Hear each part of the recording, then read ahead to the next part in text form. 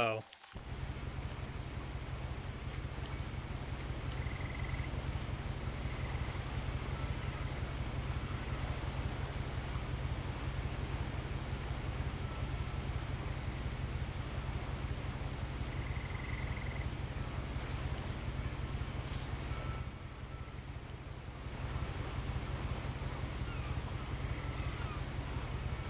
A lot of this isn't going to make sense to you.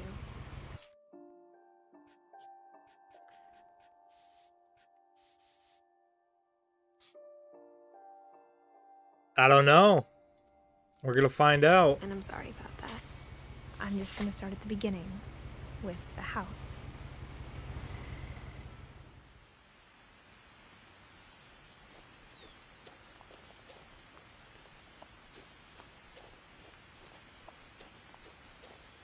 I lived here until I was 11, but I wasn't allowed inside half the rooms. Okay, that's kind of weird. Why? Are you gonna tell us? I hope so.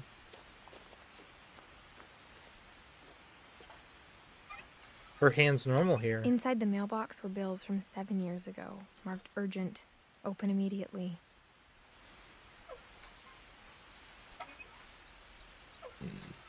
Okay, you should tell somebody about that. I hadn't been back since my brother Lewis's funeral.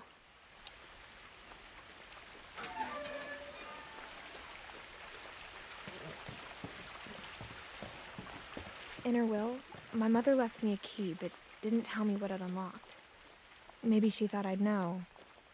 Or she thought that the mystery would be enough to bring me back.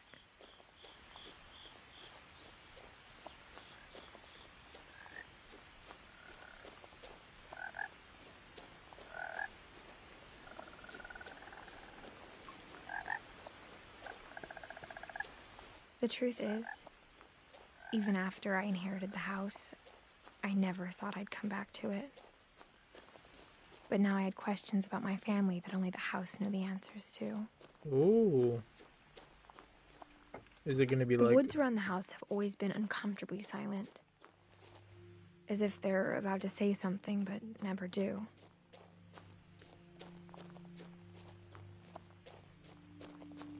Is it like a ghost house?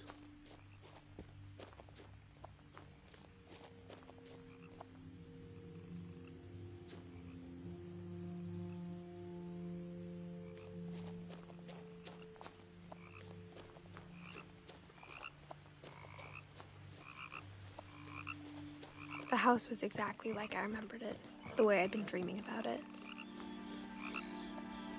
That's a dope fucking house. As a child, the house made me uncomfortable in a way I couldn't put into words.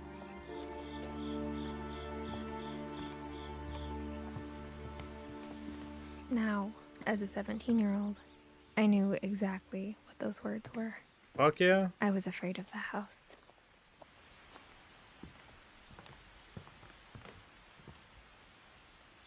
I hoped the key might unlock the front door. It didn't.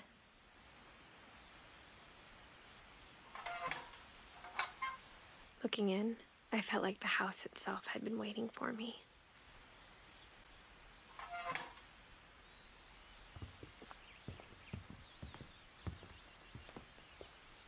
Maybe it unlocks the garage.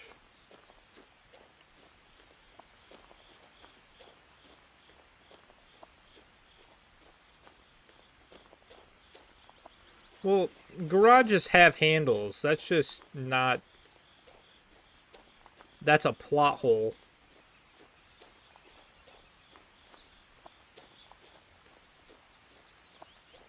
Yeah, I don't know, man. I don't think YouTube's the move. This is What Remains of Edith Finch.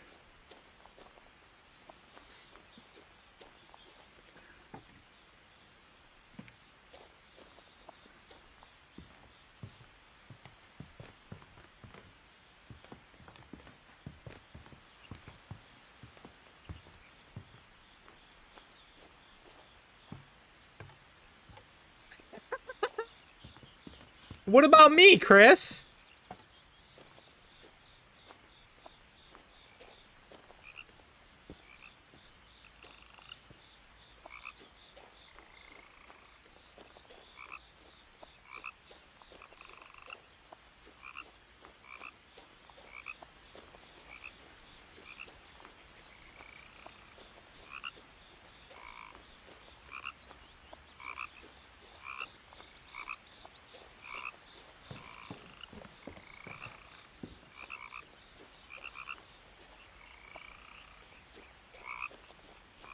I definitely do, buddy. Where the fuck do I go?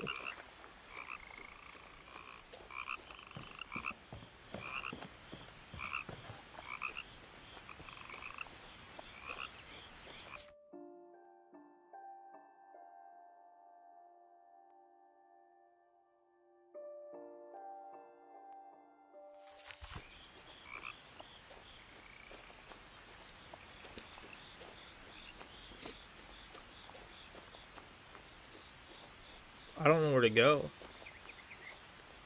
Maybe I'm missing something up here. How long has it been? Fuck. 4 months? 5 months?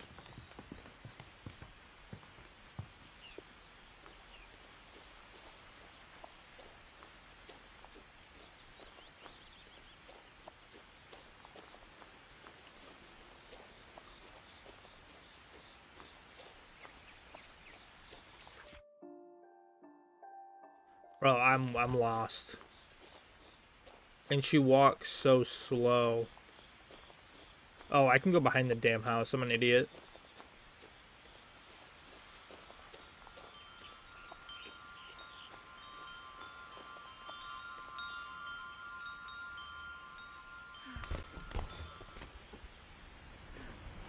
Crawling through the doggy door used to be a lot easier when I was 11.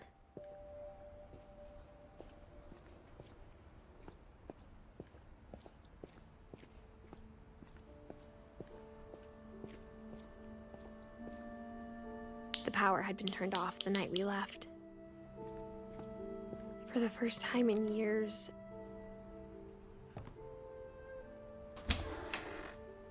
I felt like I was home. Chris, it did not take me 4 months to have sex with Renee.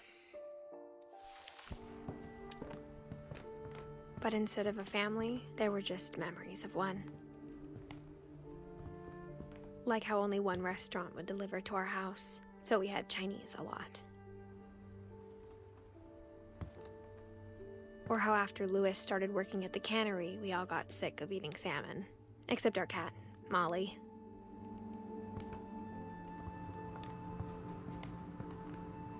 That is a lot of canned fish. Nothing in the house looked abnormal. There was just too much of it, like a smile with too many teeth.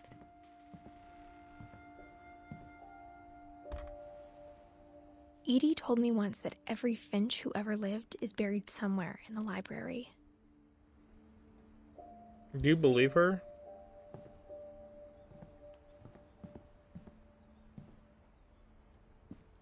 After Milton disappeared, Thank you, Sush. Mom sealed up all the bedrooms. Then Edie retaliated and drilled peepholes.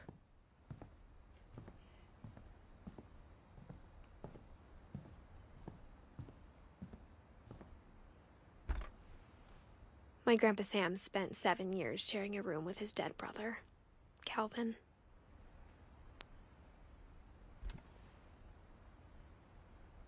But why? As a kid, I just assumed every house had peepholes and sealed rooms you weren't allowed inside of. We're good. We're just chilling. The last time I was in Edith Sr.'s room, I was 10 and she was painting my portrait.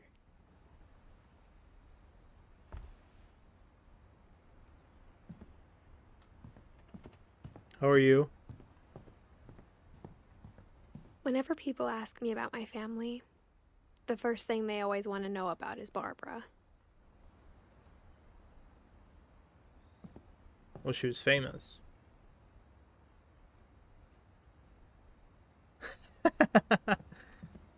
Edie's father, Odin, built the original house.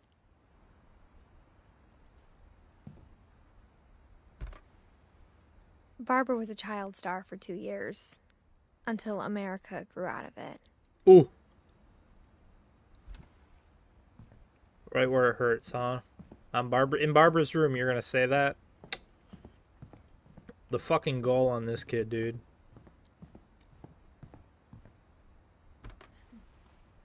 Molly always seemed like a girl I could imagine being friends with, if she hadn't died in 1947. Yeah. Yeah, Chris, you'll get your fucking pee-pee touched, dude. I spent a lot of time playing in Great Uncle Walter's room. I think my mom sometimes regretted not sealing it up.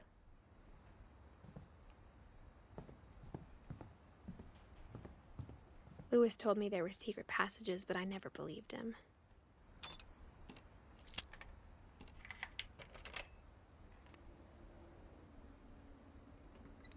Turns out, my mom was really good at keeping secrets.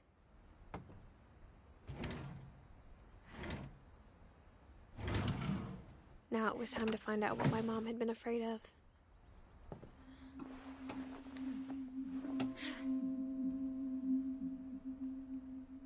I regret it.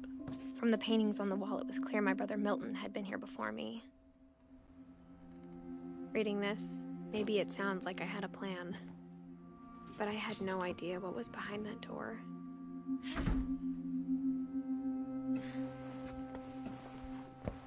Just like I had no idea where all this was gonna lead. Jesus.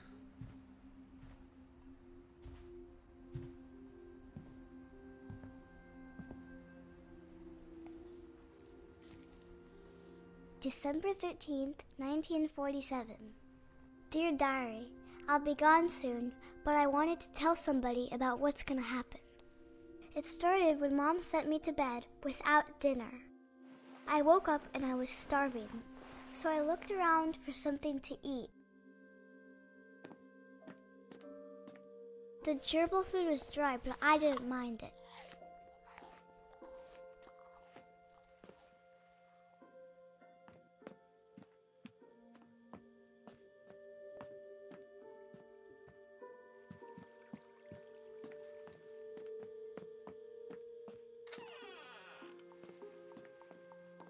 Oh, look how small I am. I kept eating and eating. Okay, what?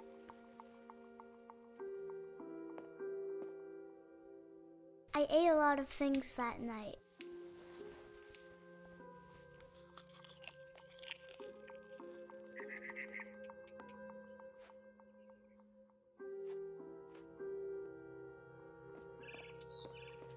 Then I heard chirping outside my window.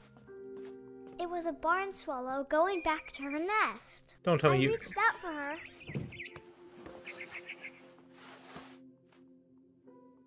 And suddenly,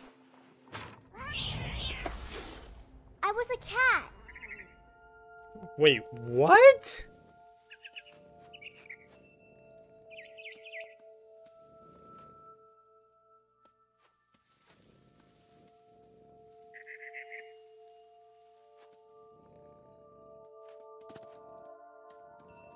I tried to be quiet, but the bird was really scared.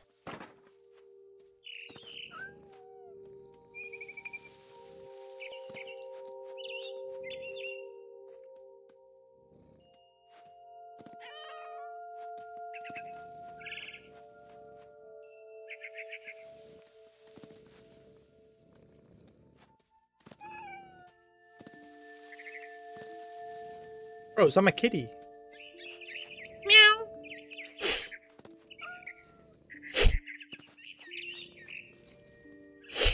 I jumped and I almost got her.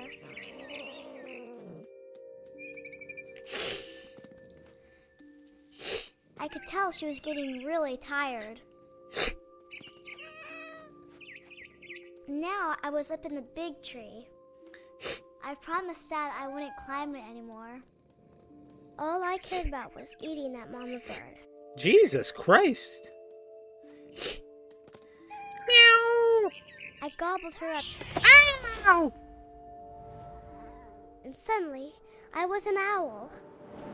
First, all I heard was the wind. Then I heard little teeth nibbling in the grass.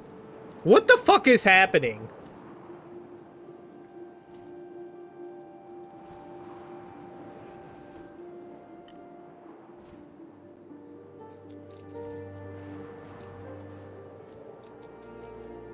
Rabbits.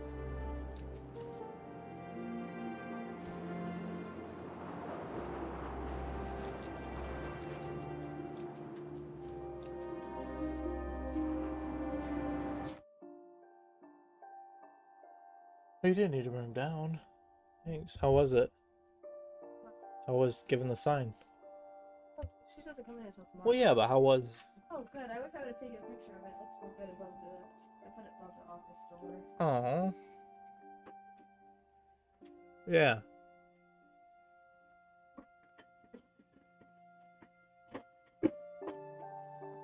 You got a trash for down here. Nice. My junk, thanks. I love you.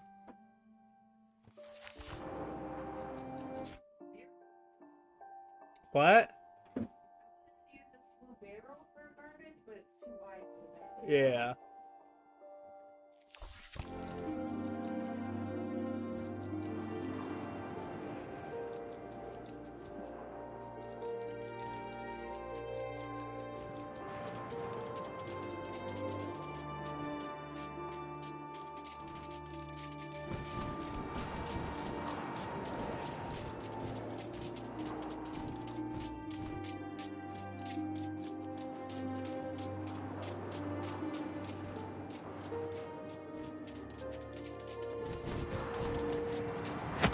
Ooh! I imagined his face looking up and seeing mine through my talons. I swallowed him up, and I didn't chew one bit. Then I flew off to find something bigger.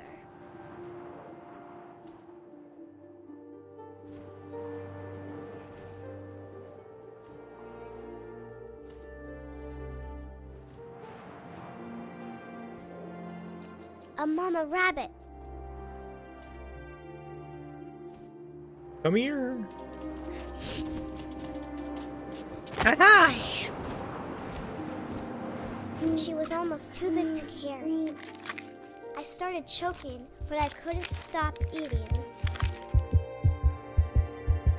And suddenly, I was a shark.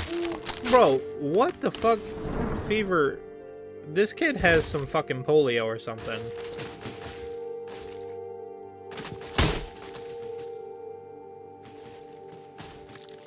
Oh! Oh. I Oh. rolled off a cliff and into the ocean. Now, I was hungrier than ever. Oh. Oh. I wanted fat, juicy seals. I tore off her flipper, and it tasted really good. What? I don't know if I like this game.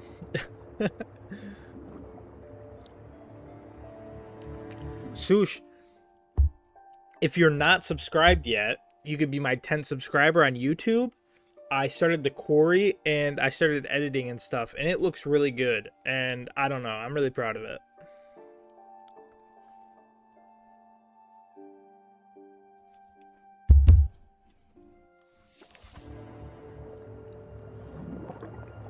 Come here.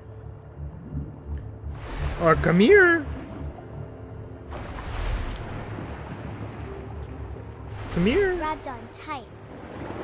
Oh, but I was so hungry, I jumped out of the water. When I opened my eyes, everything had changed. Oh, it's a turd.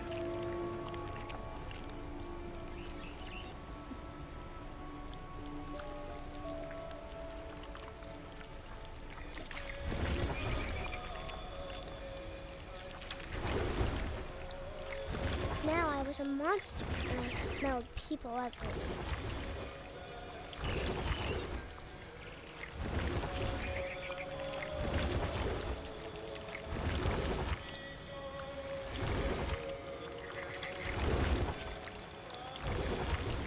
I was big, but I moved real quiet.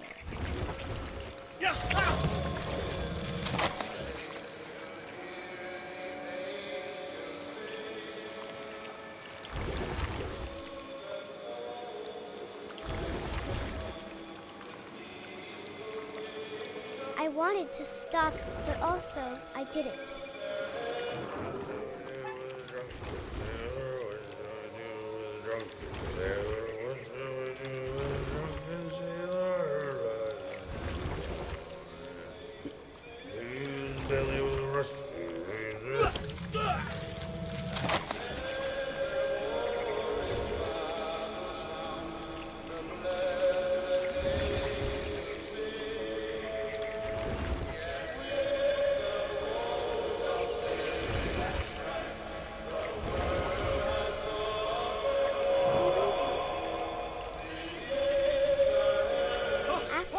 Passenger, I was still hungry. And across the water, I smelled something new. Something I had to have, so I swam towards it.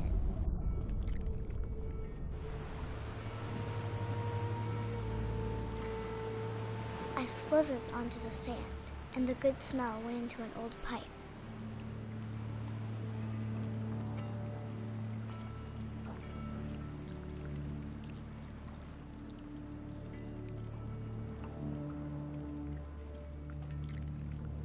Oh, now I'm gonna be terrified to take a fucking shit. Thanks, kid.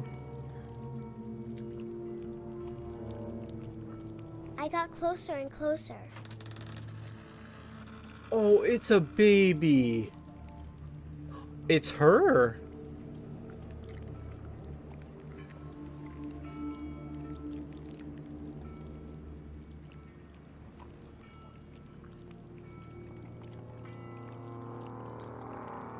I didn't feed this kid nothing. All of my stomach started growling.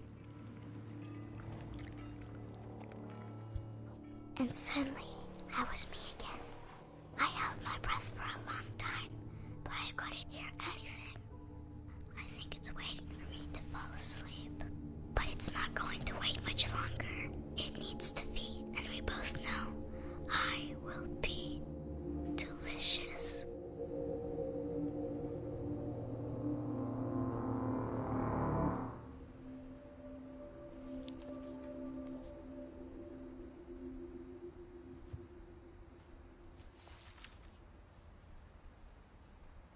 I'm not sure if I believed all of that, but I'm sure Edie would have. That was actually really fucking good. I got the sense Edie had spent a lot of time here before my mom sealed the doors.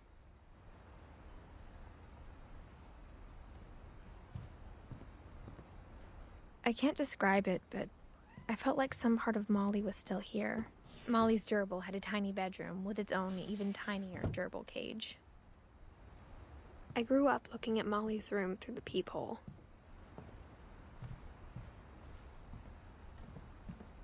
Being inside for the first time, I felt like I'd stepped behind a painting. Sorry I'm not talking much, guys. This is actually really fucking interesting. The monster's on the bed? No, that's her octopus that she was hanging out with. I think... Because if you look, it looks like her dad got attacked by something. So maybe it was all in her imagination.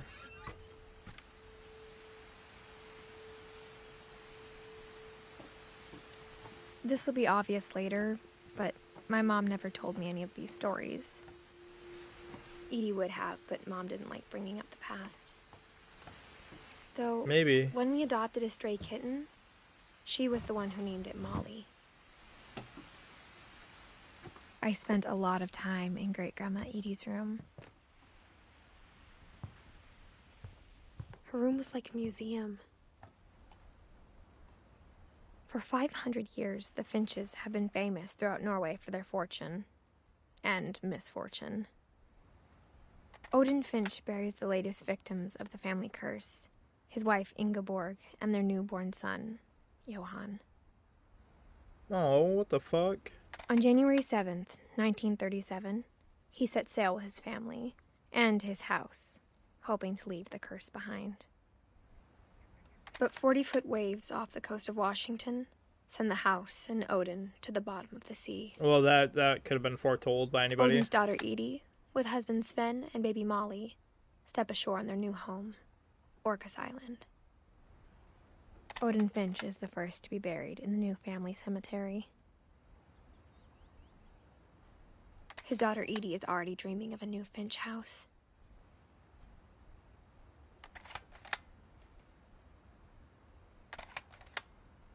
Damn. Whatever's wrong with this family, it goes back a long ways.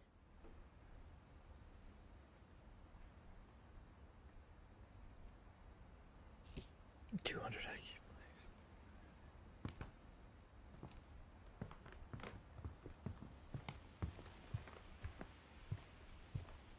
When Edie told people Sven was killed by a dragon, she could also have said he was building a dragon-shaped slide that collapsed. She could have, but she didn't. Oh, that makes sense.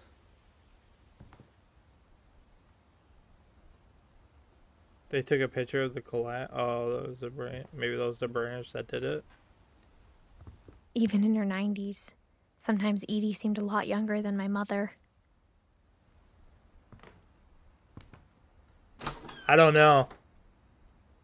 Oh, this bathroom's fucking The hip only to be trace Grandpa square. Sam's first wife Kay left on the house was the pink bathroom. It was a pretty big trace.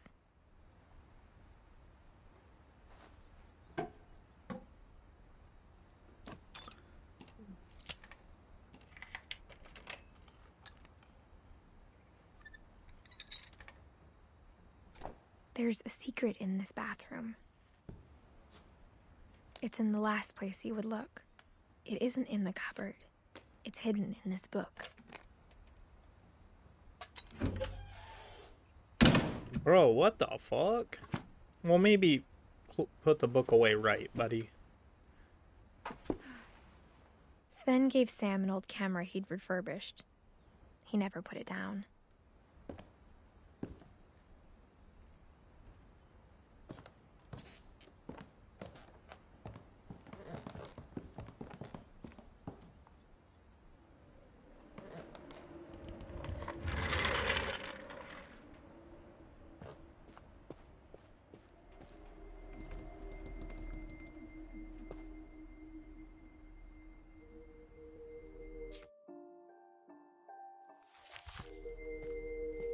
I knew Grandpa Sam had a twin.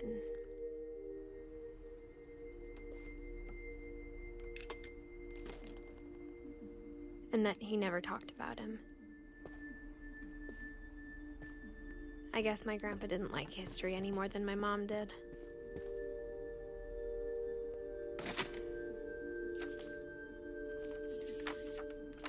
How I Want to Remember My Brother by Sam Finch. The thing I remember is that when he made up his mind, that was it. Oh, I've seen this.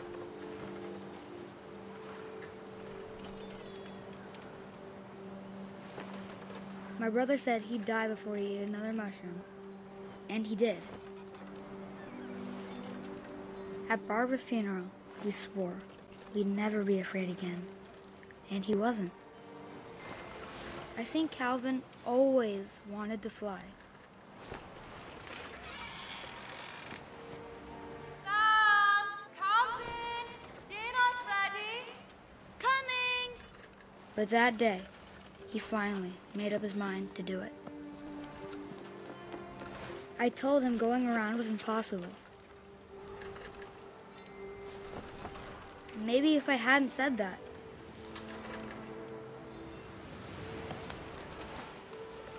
Calvin! I'm not gonna tell you again! maybe if the wind hadn't picked up, then maybe he'd still be here. But I doubt it. I think he'd already made up his mind.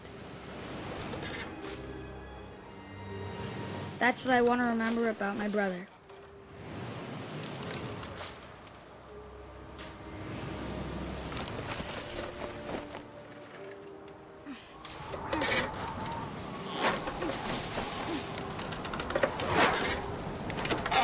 The day he made up his mind to fly. And he did.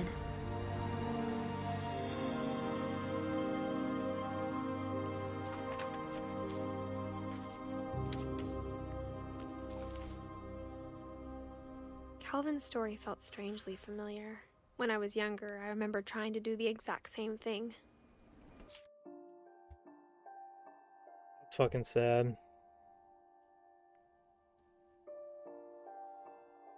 I have to check something though.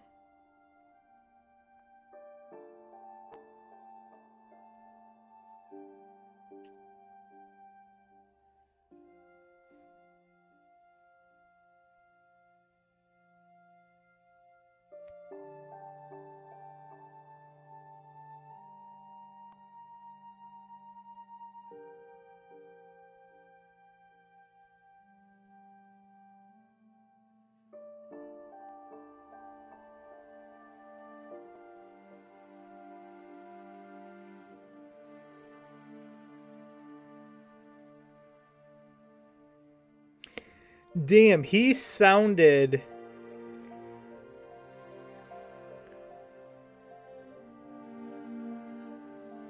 He sounded just like...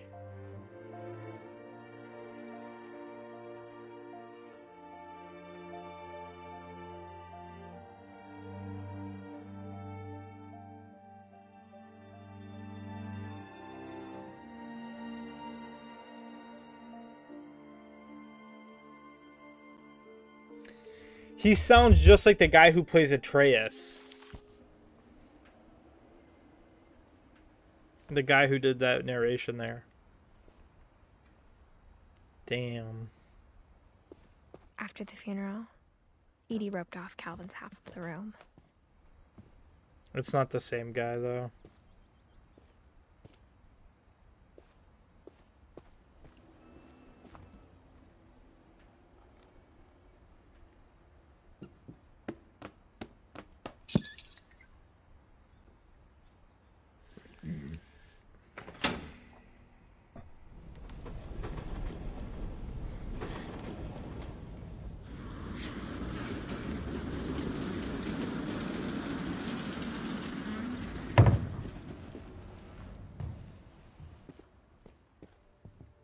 The passages were a pretty tight fit. They'd obviously been built for smaller hands and bellies.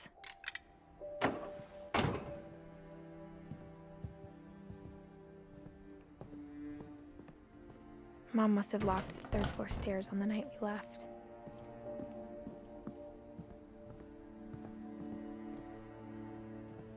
I'm not supposed to be out yet. Back in we go.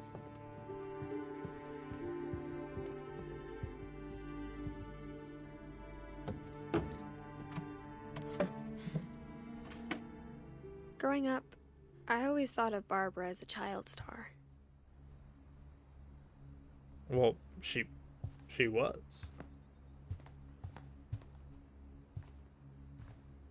I never thought about how hard it must have been. Of all the stories people wrote about Barbara's death, I'm surprised Edie saved this one.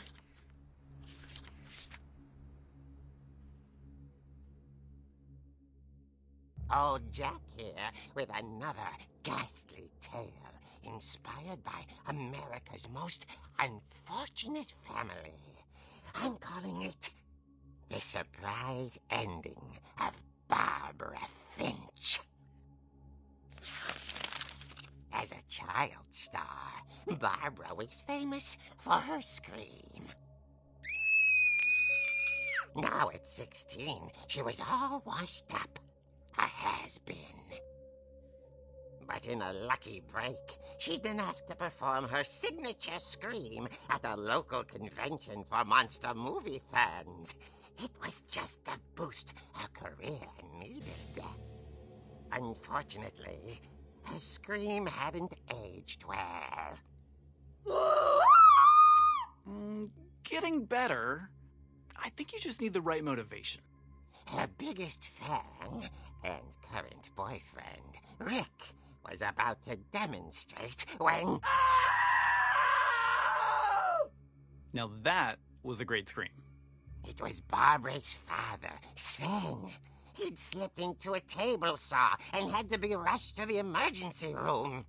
So Barbara got stuck babysitting her youngest brother, Walter. Her convention comeback was cancelled. Okay, I'm hearing frustration, but I'm not hearing terror. What if I tried... A gang of hoodlums in Halloween masks have been terrorizing Orcas Island tonight. Police are urging residents to... the basement. You're right! Also, I loved your delivery on that. Why is your basement door locked? Because my dad likes making puzzles and secret passages. There's a key hidden in the music box. The secret is to keep winding and winding until finally the key pops out. Thanks, babe. I'll be back in a sec. 20 minutes later, Rick hadn't returned. So Barbara went to look for him, right on cue. She reached for the music box. And as she wound the key, she listened for Rick, but the house was silent.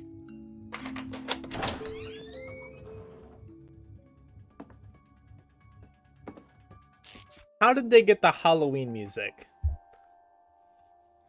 Can somebody answer that for me? How'd they get the Halloween music in this game? She found Rick's crutch and imagined the worst.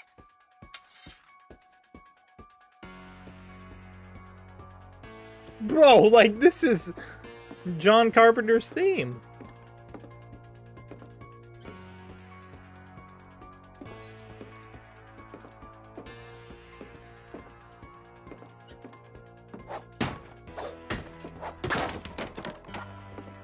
Leader is the infamous Hookman killer, Dr. Carl Hamill, who impaled and then ate his family 10 years ago tonight.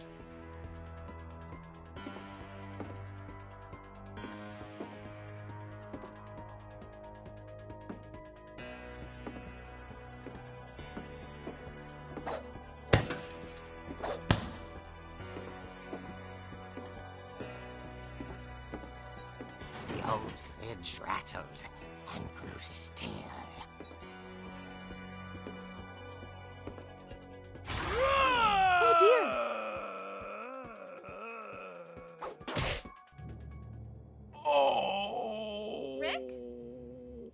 Barb, relax. I was just trying to scare you to help you find your scream. Well, I'm not scared, Rick. I'm furious. Then act furious. All I'm getting from you now is that you're hurt and confused and you're... She threw him out, but she kept a little something to remember him by. Barb, have you seen my other crutch? And she was still holding it when she fell asleep watching the late picture show. Hours later... Barbara! Walter, what's going on up there? Ah! Okay, I'm coming up, but if this is a trick, you're dead, Walter.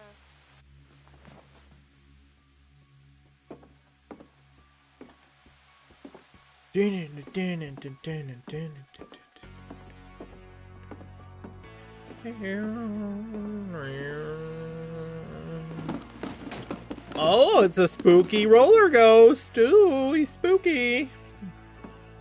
And he's fabulous. Walter, are you there? Walter had vanished, but his bedside radio was still on.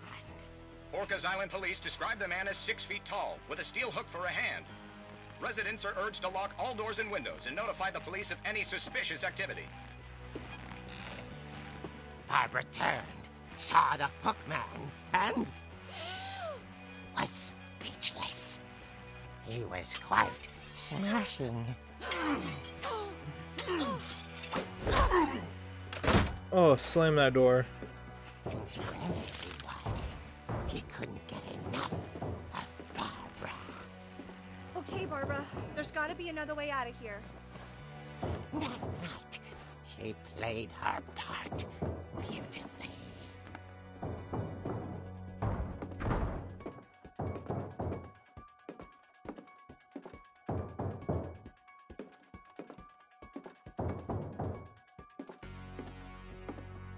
She thought about abandoning Walter, but just couldn't do it. I don't like this guy's voice. Scary. Wally's door hadn't been opened in years. The hinges groaned.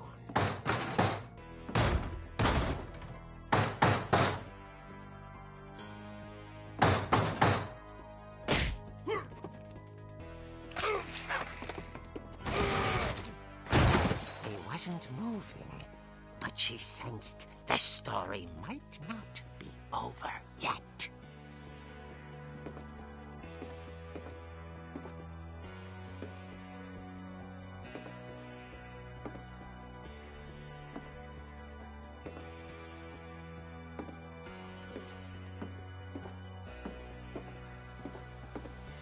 The hookman had vanished.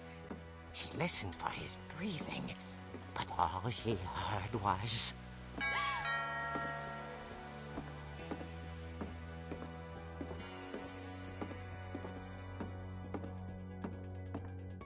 At the door, she heard whispering. It was coming from inside the house.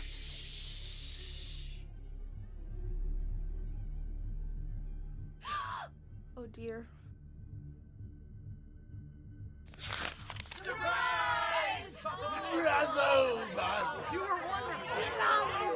The monsters had come to surprise her. For Barbara, it was a dream come true. Then she saw what kind of monsters they were, and she realized what was about to happen. She was going to be famous. And with her final breath, Barbara Finch gave the performance of her life.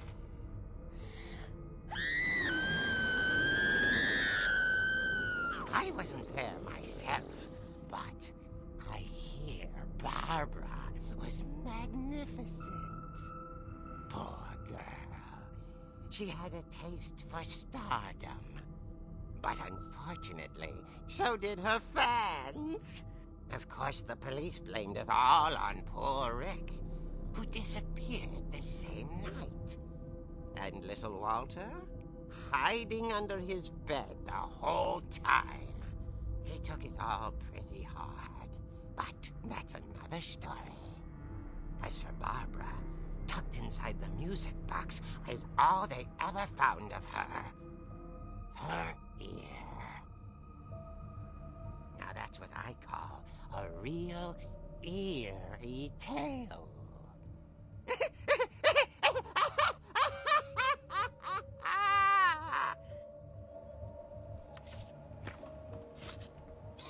Jesus Christ. Edie told me all Barbara wanted was to be remembered, as absurd as that comic was. Maybe what Edie saw was a happy ending.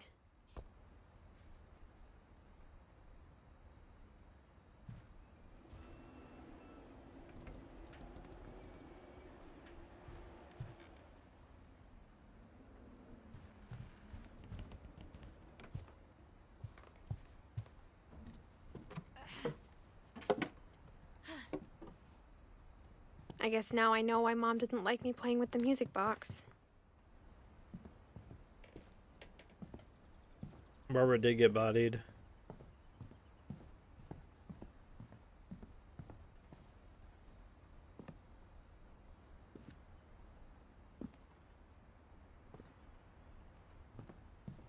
A lot of things got left behind in the whirlwind of that last night. My mom wasn't much of an optimist, but she never stopped believing that my brother Milton was alive. Hey, Edith, I can't fucking see a goddamn thing.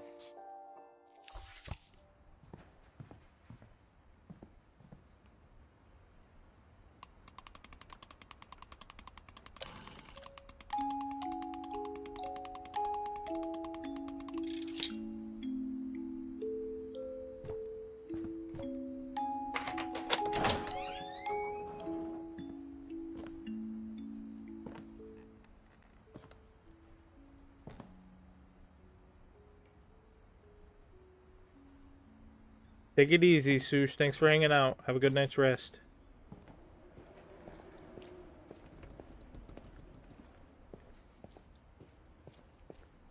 Mom said the basement was off limits, unless I wanted another tetanus shot.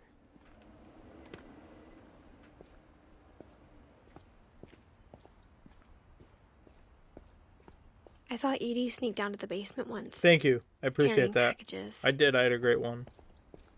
I thought maybe she was hiding presents. It turned out she was hiding a lot more than that.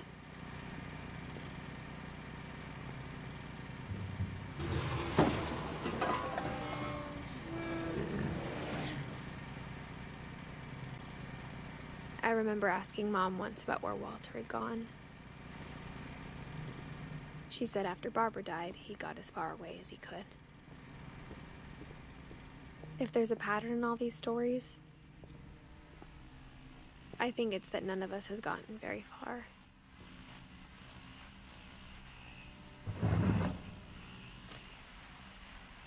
Goodbye, everyone. I can't believe I've been down here for 30 years. On that first day, after the shaking started, I didn't think I'd survive a week.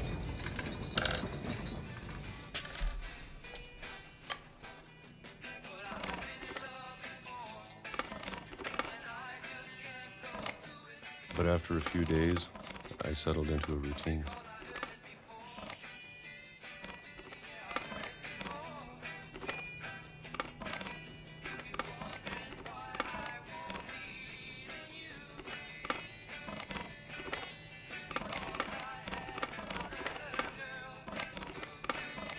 I don't think I'm doing this right. Oh, there we go. That's what kept me sane.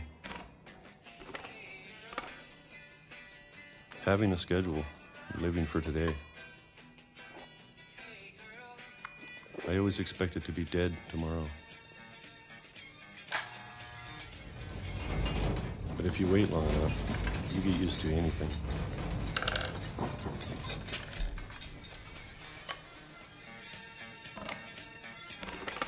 Even a monster on the other side of the door starts to feel normal. Almost friendly.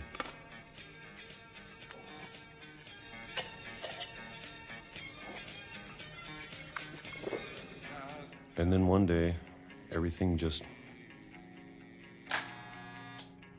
stopped. Whatever that thing was, it was gone. Maybe it got tired of waiting.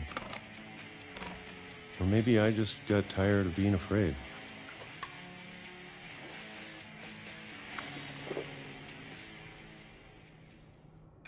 It's been a week now, the longest in 30 years. I'm done waiting. I have to leave while I still can.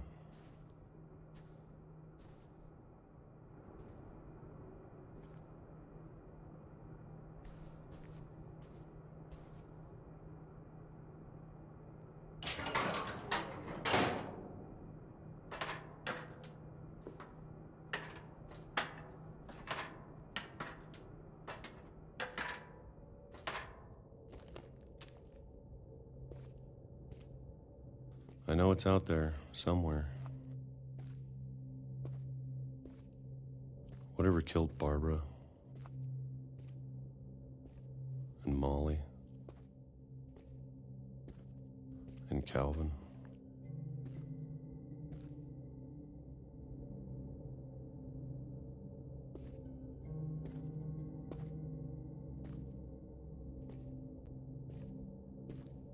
Maybe this is all a mistake. But I need to stop living the same day, even if it kills me.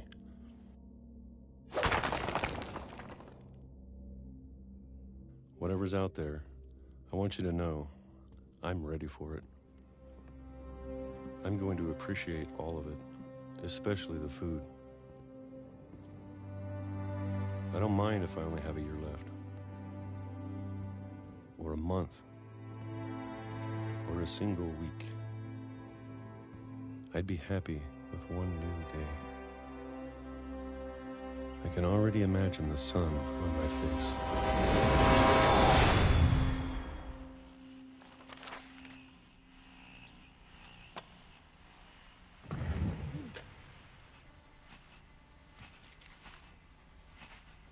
Walter died when I was 6.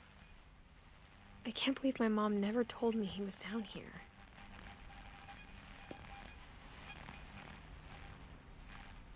I'm sure my mom was trying to protect me. Jesus.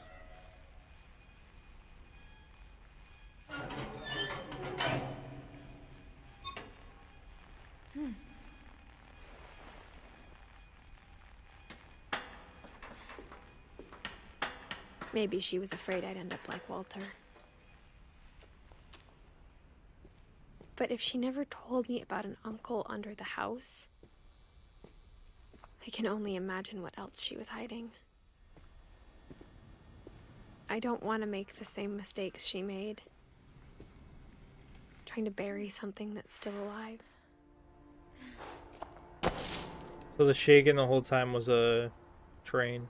Now that there's only one of us left, or maybe two, I thought it was time I heard the stories for myself and found out what happened to everyone else. But now I'm worried the stories themselves might be the problem. Maybe we believed so much in a family curse, we made it real.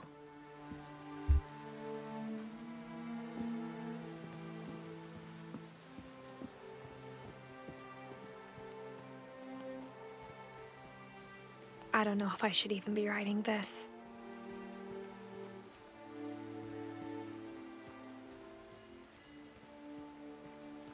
Maybe it'd be better if all this just died with me. Why? But I thought you should know about your family. Bro, she's only 16, so it kind of or 17, so it kind of weirds me out to say this, but maybe she's pregnant.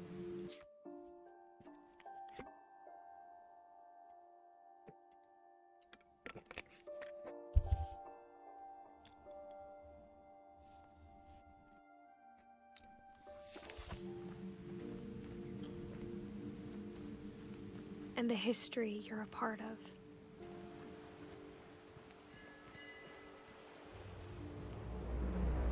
Thanks for the sub, Chris.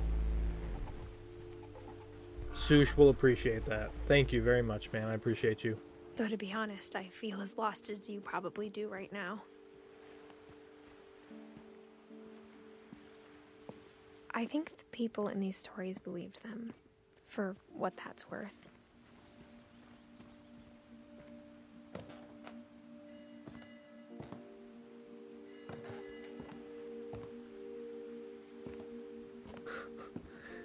No, I'm not, Chris. I'm sorry. I'm not going to do push-ups. I'm too tired. Look at the house. It had that history of imagination and stubbornness and madness. I'll get you next time. Any of it seems possible.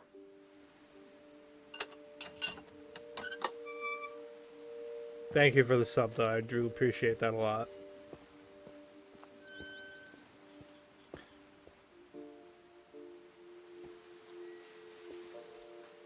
I think we've been surrounded by death for so long, we've just gotten used to it. What kind of family finishes building a cemetery before starting the house? Do you want me to do push-ups, Chris? I'll do push-ups after the game. I plan on streaming until I beat this.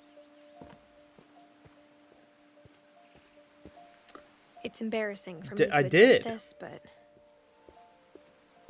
the pet cemetery made me more uncomfortable than the human one. Jesus. 3 of the gerbils were mine, and 2 had been my fault.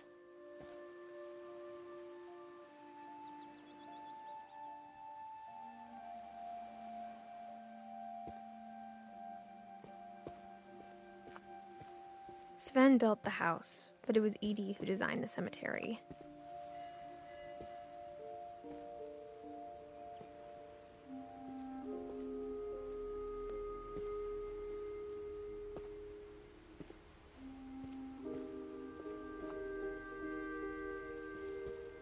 I'm sure Odin's monument had been Edie's idea. My mom was always trying to move on, but for Edie, the past never went away.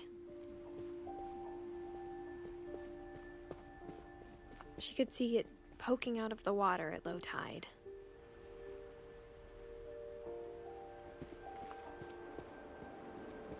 Wait, that's the fucking house?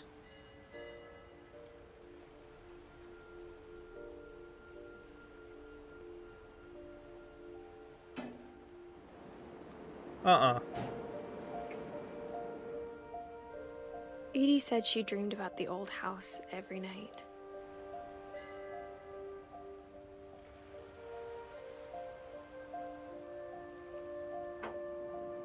Holy shit.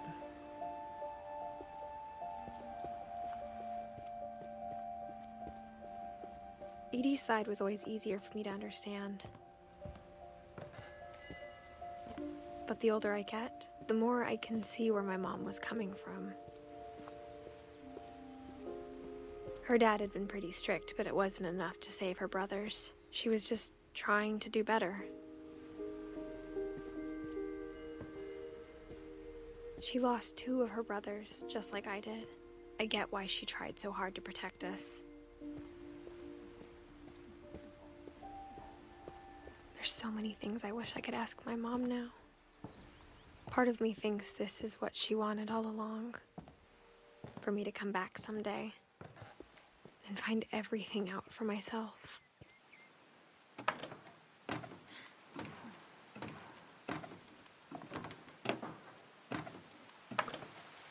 Okay. What makes me think more that she's pregnant is when she was going through one of the smaller things, she was like in for smaller bellies. So let's peek down. I'm right. But looking back on it now, if she told me there was going to be so much climbing, all right, you're pregnant. I never would have come when I was 22 weeks pregnant. I fucking knew it.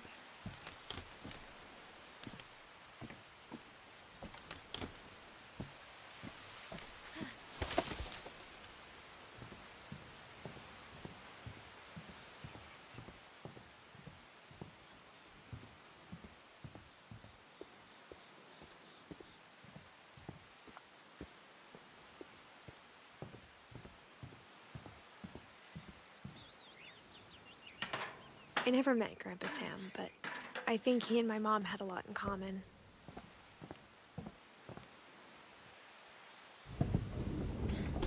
They were both pretty intense.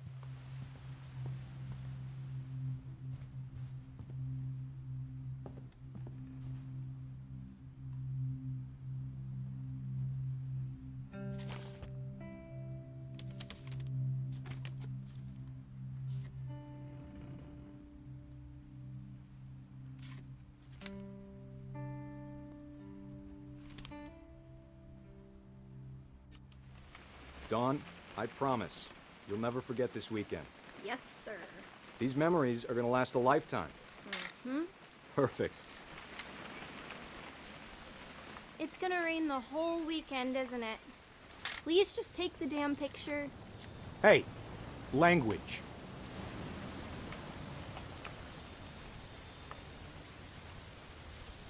I will never forget this weekend, Dad. That's the spirit. Okay, got it. I'm gonna take some pictures, okay? Just be careful. That camera's older than you are.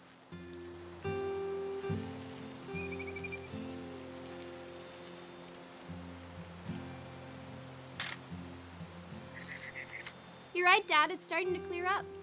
Still freezing, though. Aw.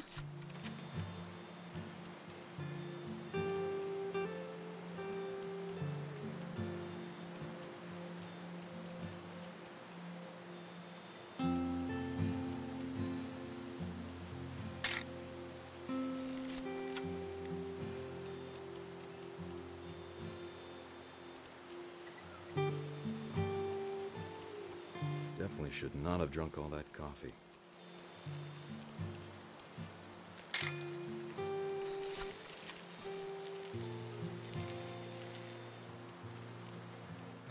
Nothing quite like being outside. I want to see the dad pee. Where is he? Oop. A little more gas in the tank, I guess. Hey! That's a keeper. I'm just saying, I'm not always gonna be here, Dawn. You'll need to remember this stuff, if you want to survive. I'll be fine, Dad. You know who else thought he was gonna be fine? Some guy who died. Dawn, I'm being serious. I know, Dad. You're always serious. Doesn't being out here make you want to chill out? Well, to tell you the truth, I haven't been out here in 20 years.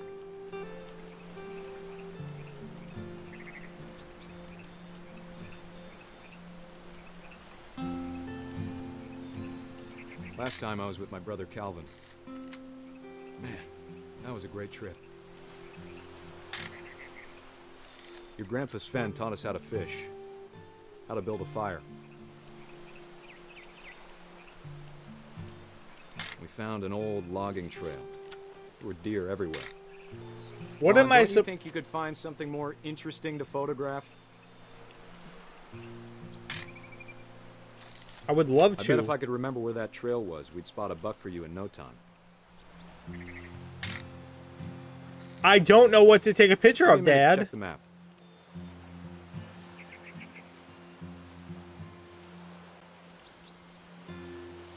Dad! Good eyes, Dawn.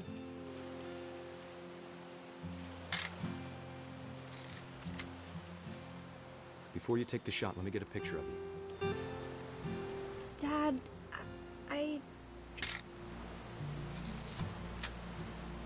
Let me get behind you. Do I have to do this? Dawn, you don't have to do anything. But if you want to survive, you'll need to be strong. Great shot, Dawn!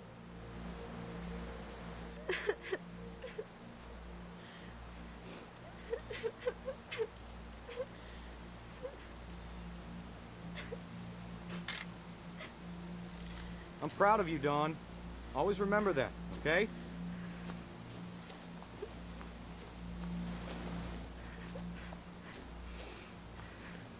Dad, it's twitching. I think That's it's totally normal, Dawn. Just focus on the camera. Try not to think about— Dad!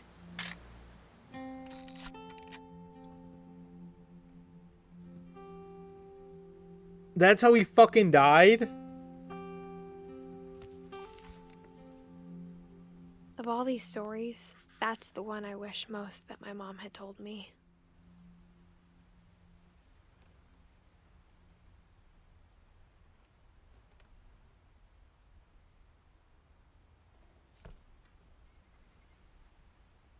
Sam spent his life shooting photos, but Mom said he got nervous being in front of the camera.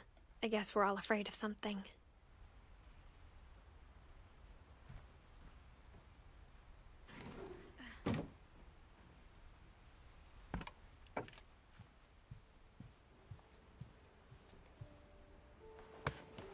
After Sam died, my mom and Edie got really close. They'd both lost a lot.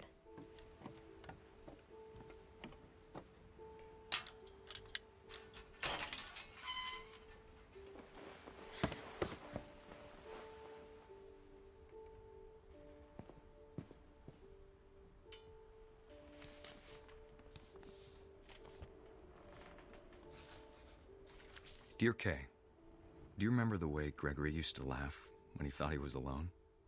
Like something funny was happening, but only he could see it.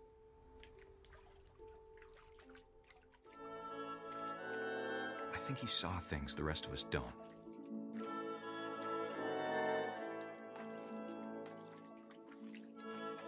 What do I do here?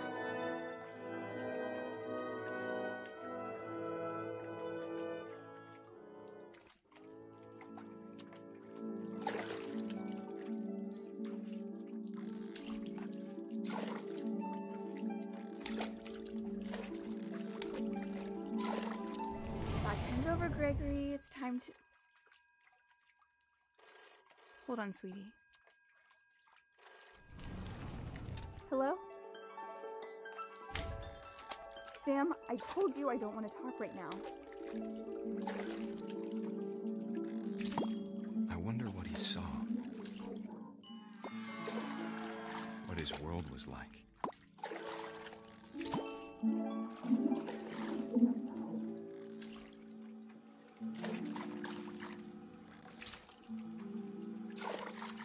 Dude, this frog's going X Games mode. He reminded me so much of Calvin. Lost in his imagination.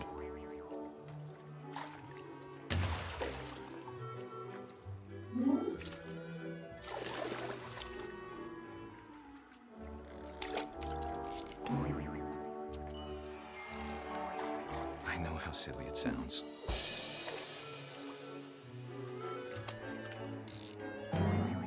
That I worried about a baby being too happy. But I could feel him slipping away. Sorry about that, Gregory. I know you did everything you could. Maybe if I hadn't called that night. Damn it. Hold on, I don't want Gregory to hear this.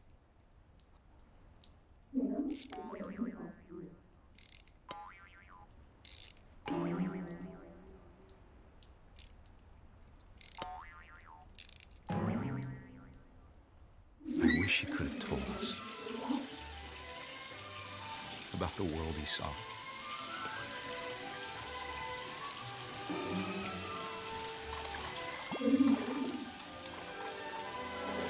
Hey, there's so much I don't understand. Bro, what? About Gregory. About everything.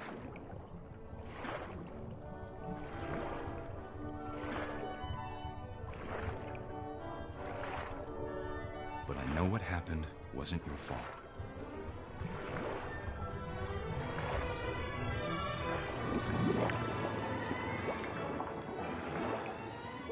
I'm sure he's happy. And he'd want you to be happy too. Good luck, Kay. Love, Sam.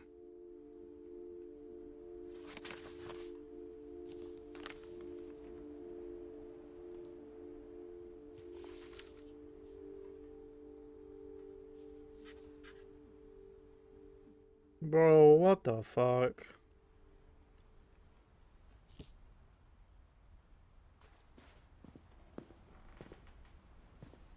I can't imagine my mom ever writing poetry, and yet...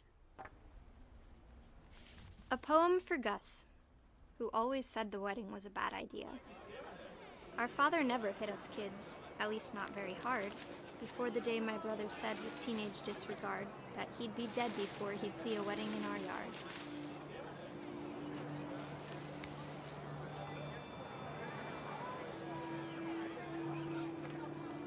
My father made him come, of course, but Gus stood far apart, just flew his kite and bottled up the storm inside his heart.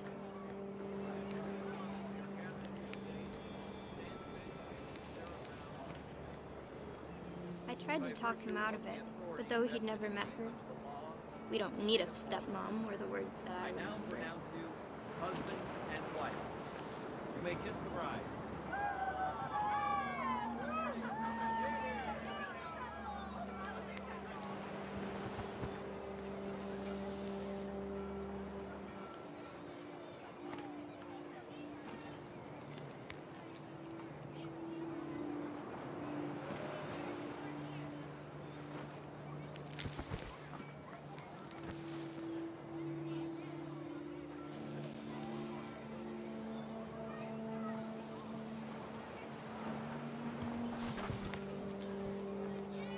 When the time for photos came, Dad ordered him to come here. But Gus declined, and as a sign held up his middle finger.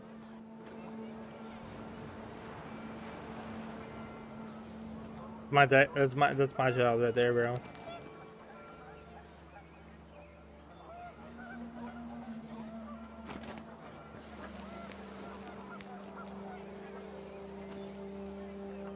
The wind picked up, and panicked geese appeared and quickly went.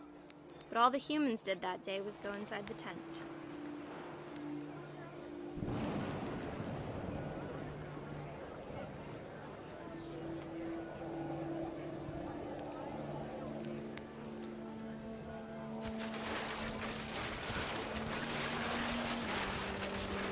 The rain came down in buckets then, but no one seemed afraid that nature might destroy the tent our dad had crudely made.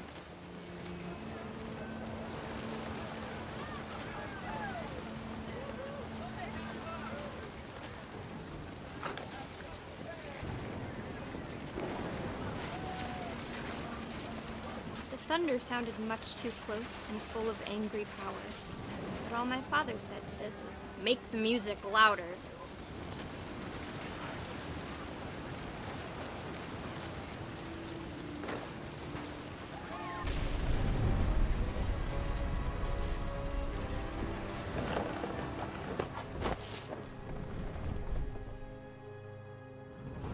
I wish that I could truly say I thought about you on that day. Out there on the beach alone, just you, the wind, the sea, and foam. But I didn't, until we found you.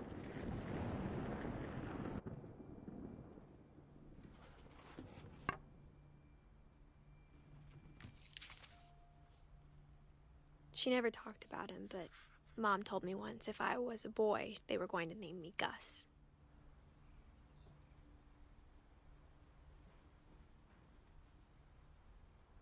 Man, this game's got me feeling some type of way.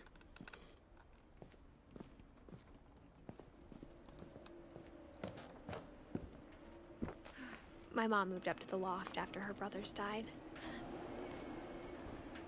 I would have moved out of the fucking house. At the time, it was as far away as she could get.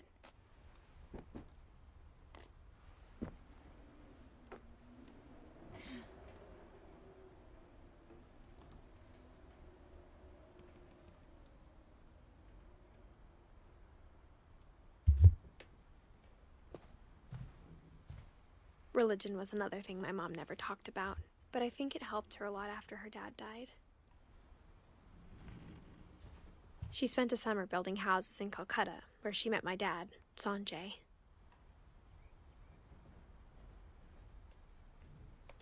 My mom moved to India a week after graduation and got a job teaching English. Louis was born a year later. When my dad died, I don't think Mom knew where else to go. I'm sure Edie was happy to have her back.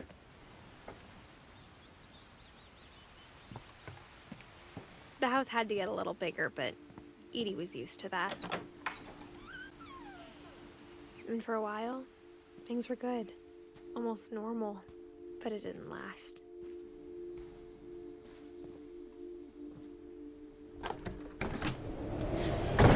The beginning of the end was Milton's 10th birthday, when Edie gave him a castle. After Milton disappeared, the only thing he left behind was a room full of paintings.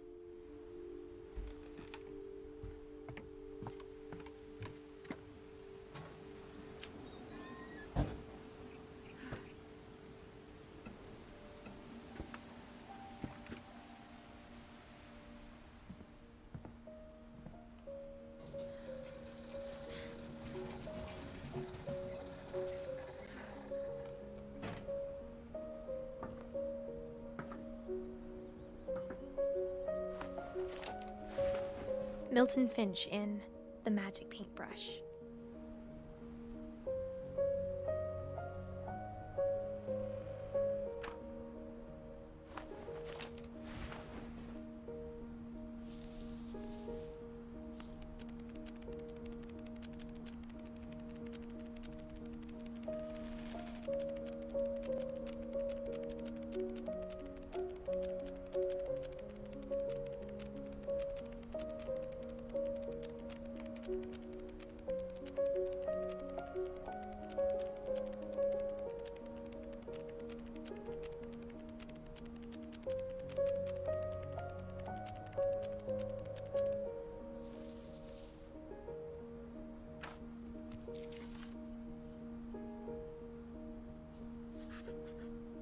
I was 4 when Milton disappeared.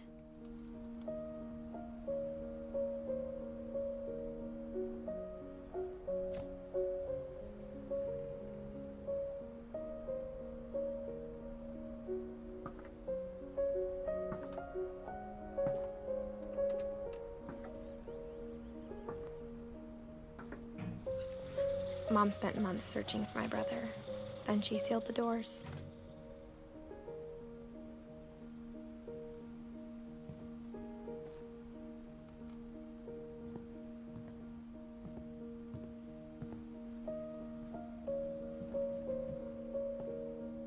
Whatever Milton had found in the house, Mom didn't want it getting out.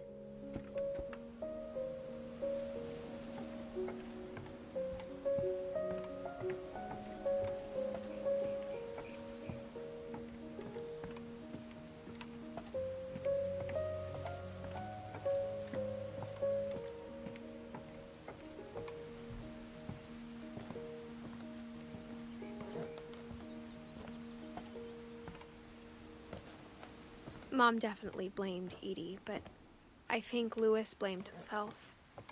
After he graduated, he just spent more and more time in his room, until Mom got him a job at the cannery.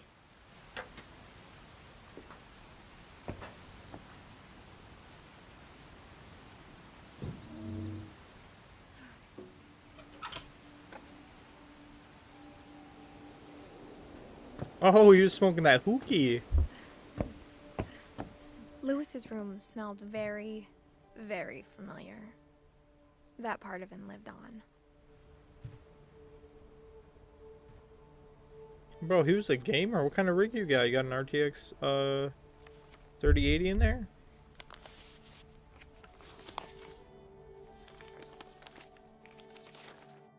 Dear Mrs. Finch, as Lewis's psychiatrist, I can understand your desire for an explanation. As I see it, the trouble began in January, shortly after we convinced your son to seek treatment for substance abuse. Newly sober, I believe Lewis first noticed the monotony of his daily life.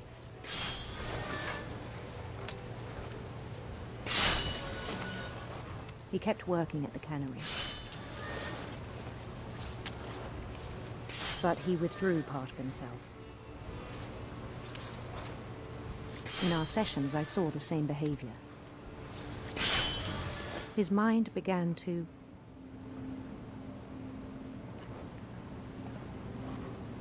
wander. Oh, he's gaming. I asked him to describe it. He said he started small, imagining a labyrinth.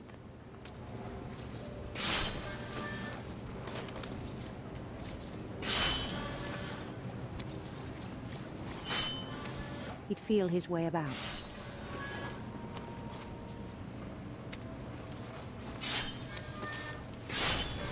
I can't fall behind. Then something moved. Bats. And toads.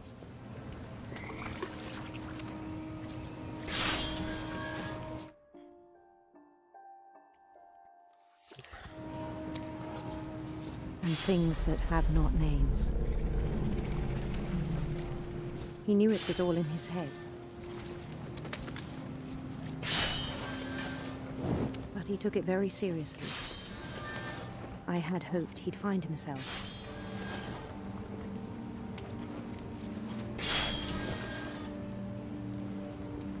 But he found something more. I worried about him then. Daydreaming at the cannery. I spoke with his boss. But he said Lewis had become a model employee. Methodical, tireless, focused.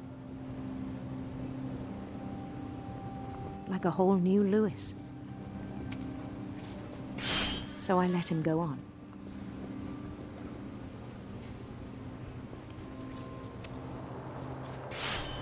I even encouraged him. It seemed very promising at first. He told me he'd made a new friend.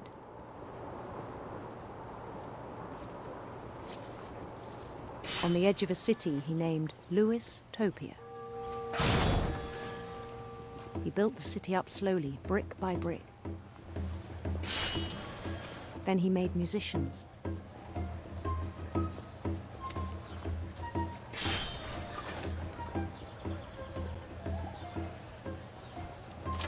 And songs for them to play. He talked about starting a band. And he was always humming something. Every day his imagination grew stronger.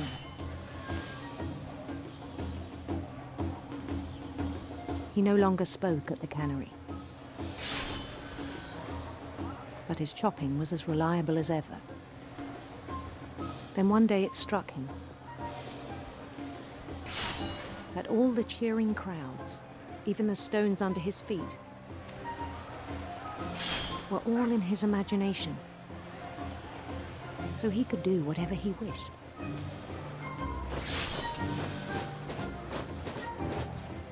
He held an election for mayor, and he won. They begged him to stay, but his mind was already wandering. It became a game for him.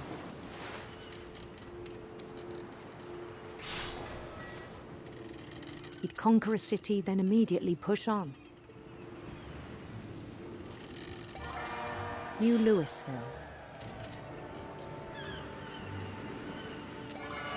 St. Louis. He started drifting away from our reality.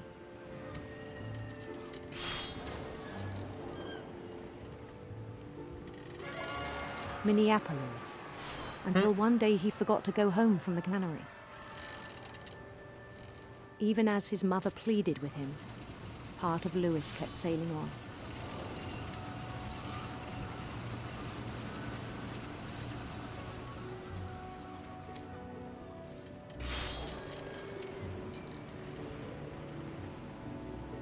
In Louisburg, he heard rumors of a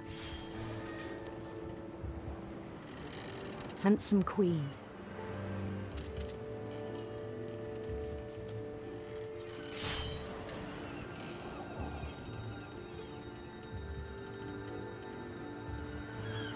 Perhaps. The queen was on her own quest for sinister serpents.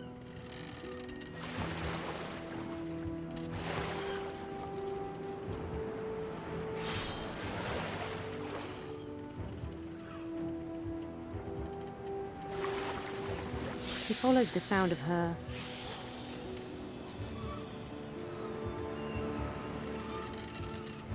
silver harp. Right.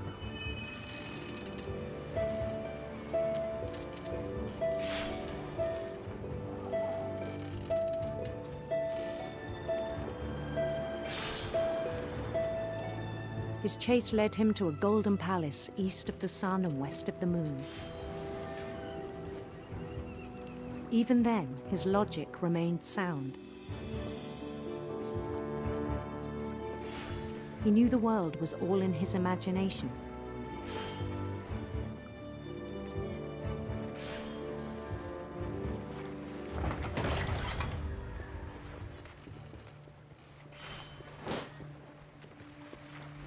But he was so proud of having created it.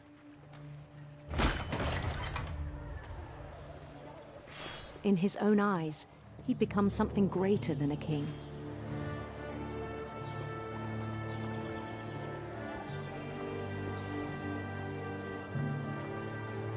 For someone who'd never known success in the real world, I think it was overwhelming. And then it struck him that the real Louis was not the one chopping salmon, but the one climbing the steps of a golden palace.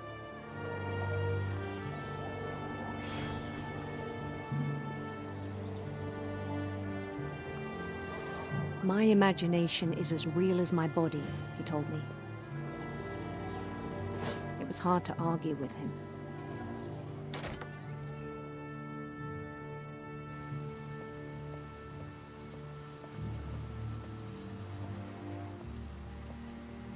He began to forget the world we know.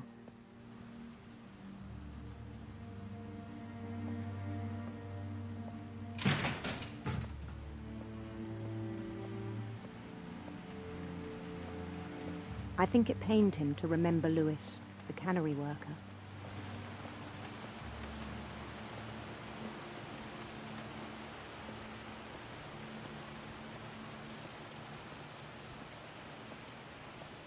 He began to despise the man with a royal contempt.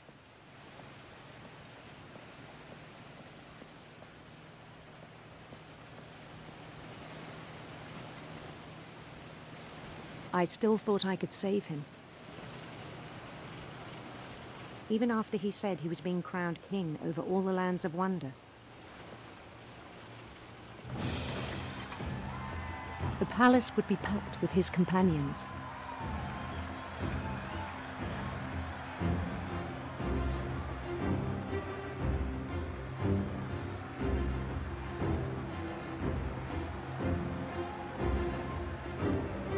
Including the wise Calico who'd insisted on advising him.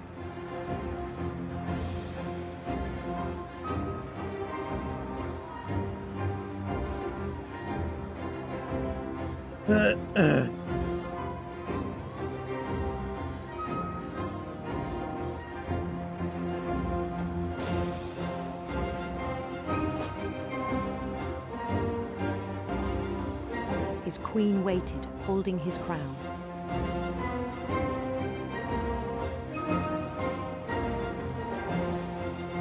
There was only one thing left to do.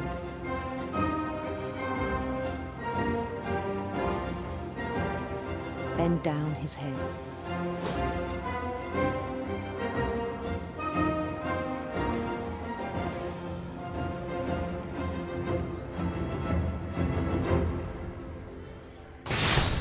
And the rest I think you know. Mrs. Finch, your son was a kind man who will be missed by all of us who knew him.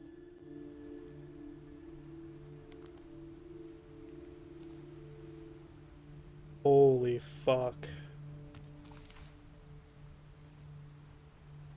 My brother was really cool.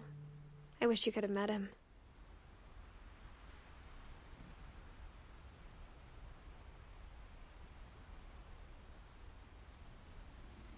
Yeah.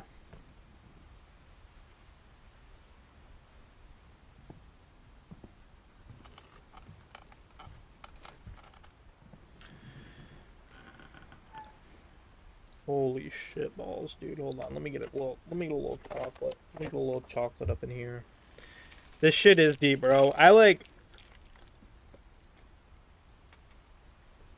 been wanting to play it for a few years.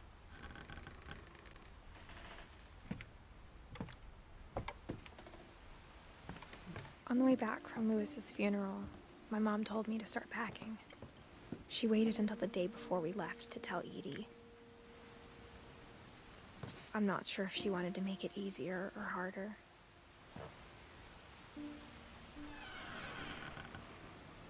I wish we'd stayed. But I understand why we left. My mom ended up leaving everything behind. What happened that night had been coming for a long time. Maybe it should have come sooner.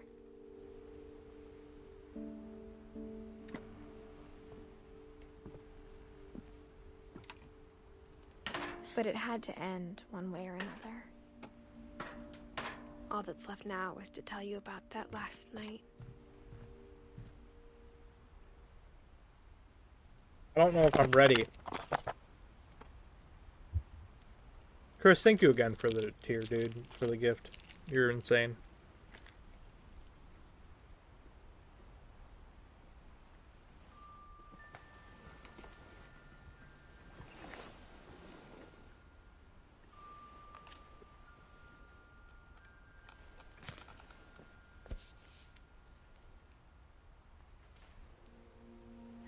That whole last day, Edie just watched us pack and didn't say a word. Until supper, when she raised her glass and said, "To our final night together, and all our final nights apart." Grandma, you know what I said about alcohol. Some of your medications are very Edith, specific. I left a present for you in the hallway. Why don't you go open it? The grown-ups have to argue now. I'm sorry, you're right. We're all leaving tomorrow. Let's just enjoy our last... I'm not leaving. Edith, you're excused.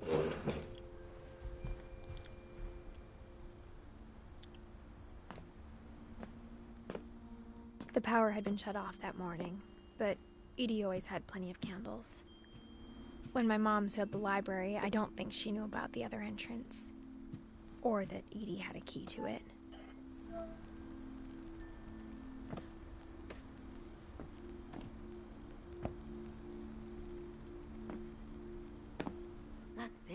afraid of isn't going to end when you leave the house. Edith has a right to know these stories. My children are dead because of your stories. I think it's best if Edith and I leave tonight.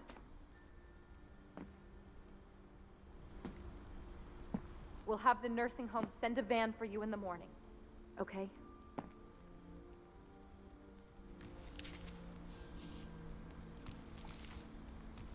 Dear Edith, there's so many stories I wish I could tell you, but there's only time for one.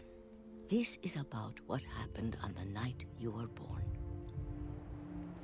That night, the tide went way, way out. It was the first and last time I ever saw the old house aground. There'd been an earthquake out in the middle of the ocean. They called it the lowest tide in 1,000 years. God, it smelled awful. You know, I've seen that house every day of my life. But I never thought I'd go back to it. When the fog rolled in, I lost my way.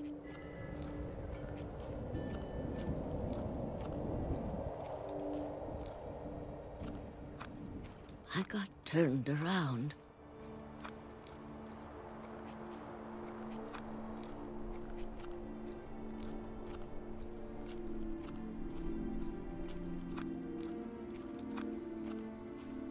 I started seeing things.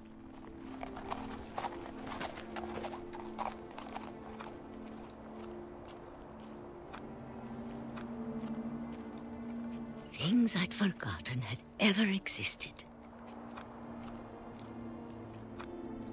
A saw? But when I saw them, they felt like old friends. That night, a lot of things came back to me. Or maybe I came back to them.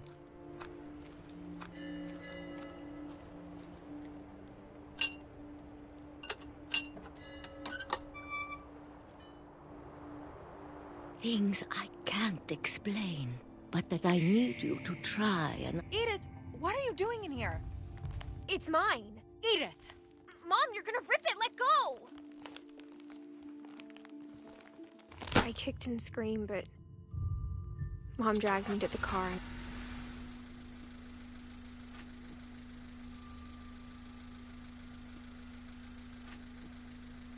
I never saw Great-Grandma Edie again. The next morning, the van came to pick her up, but she was already gone. After that, we moved around a lot.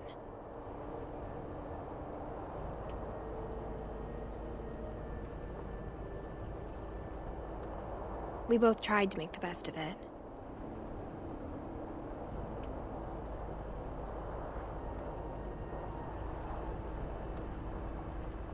A few years went by.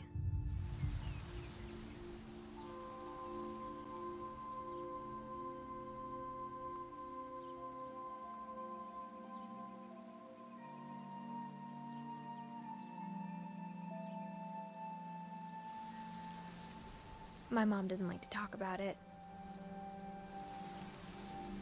but she started getting sick a lot. The rest happened pretty quickly.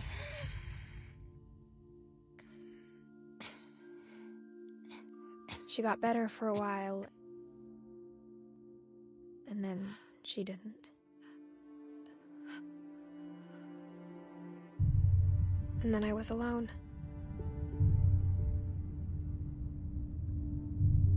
The last Finch left alive.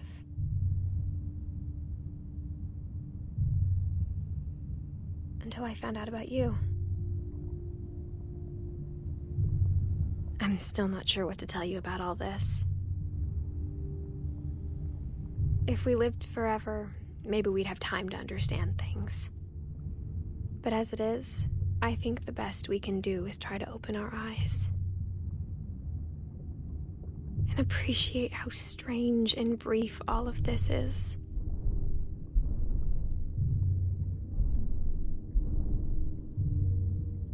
Oh, is this her moment was baby? supposed to be for you. But now I hope you'll never see it. I just want to meet you. And tell you all these stories myself.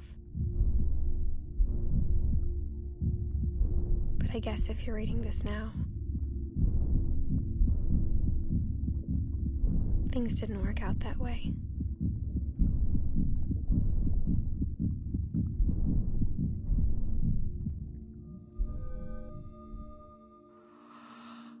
This is where your story begins. I'm sorry I won't be there to see it. It's a lot to ask, but I don't want you to be sad that I'm gone. I want you to be amazed that any of us ever had a chance to be here at all. Good luck.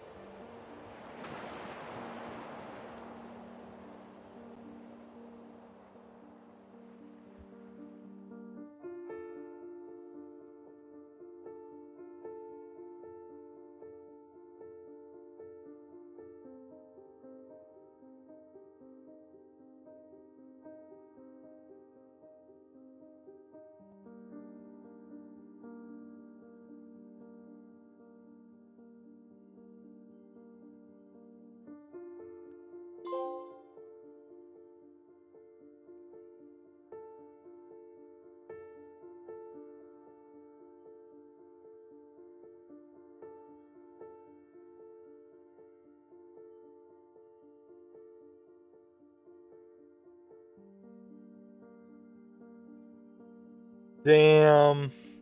What a good fucking game, dude. I'm so happy I ended up playing that.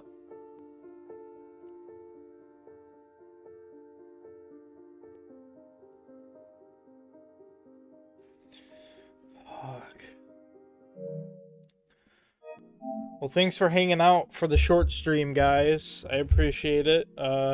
Yeah, that was really fucking good. Yeah, I gotta record the quarry and stuff before I head to bed. Yeah, I gotta go record the quarry and stuff, man. I gotta get that all situated. But if you're not watching the quarry on YouTube, part 1 and 2 are out, dude. Oh, that is. You think I should put that on YouTube?